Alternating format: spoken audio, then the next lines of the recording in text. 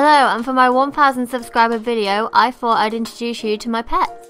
So first up we have Marley. He's a 2-year-old Labrador. He was a rescue dog. He was given to a rescue centre because he was 1 year old at the time, and his owners ran a greyhound racing track and they didn't have enough time for him basically. Just like any Labrador, he acts like a complete puppy and he's one of the most chilled out dogs I've ever met. His favourite place to be is just cuddling up to anyone. He loves anyone and everything. He's the type of dog that if someone was trying to get into your house, he would just lick them to death. He loves fluffy toys and he really loves getting loads of cuddles as well. He's very playful, especially with other dogs, but he often scares them a lot because he's quite a large dog and he likes to play with the little dogs.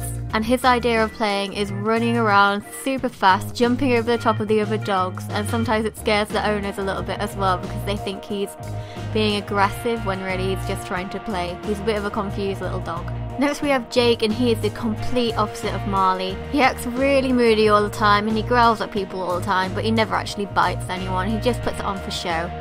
He really loves cuddles and snuggling up to people. He just likes to act like a really manly dog when really he's a little puppy as well. He's been ill for a couple of months now because he had a cruciate ligament surgery in one of his legs and the vets think it got infected recently, and so he had to have it taken out, and now his leg is just infected from all the gross stuff inside and it keeps weeping gross stuff and it's really gross.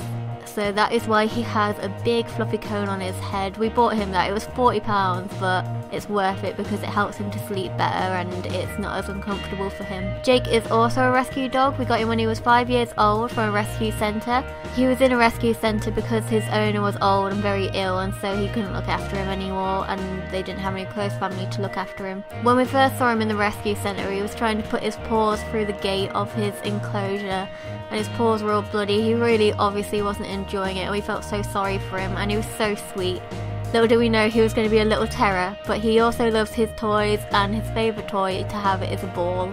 He's terrible on the field when we're walking in because he always steals other dogs' balls and won't give them back. Both the dogs like hanging outside for hours and hours a day, but we can't really let them right now because it's too cold. Next we have Squirtle, who is a Mississippi map turtle. He's about 2 or 3 years old now. I got him in my last year of sixth form, which was about 2 years ago, and he was a tiny baby. He was about the size of a 2p coin. I'm not sure if Squirtle is a girl or a boy, but I'm just going to call him a boy because I think it's nicer to have a little boy turtle because he's more like a Ninja Turtle then. I remember when I was deciding to get him or not, I was set on getting him, but my mum was like, "Don't you dare bring a turtle home." And then one day when she came home from work, there was a turtle sitting in a big tank.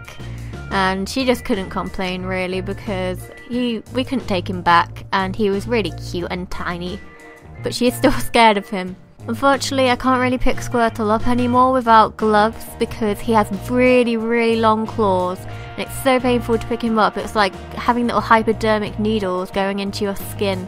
It's very painful. So that is the end of my Meet the Pets video. I hope you've enjoyed. Thank you so much for 1000 subscribers. I never imagined it getting to that amount, which is ridiculous.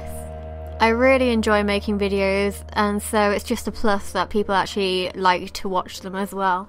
I think even if I had 1 subscriber just being my mum, I'd still make loads of videos because it's just a nice little hobby to have. So thank you again. I hope you enjoy all the future videos I make. Bye bye!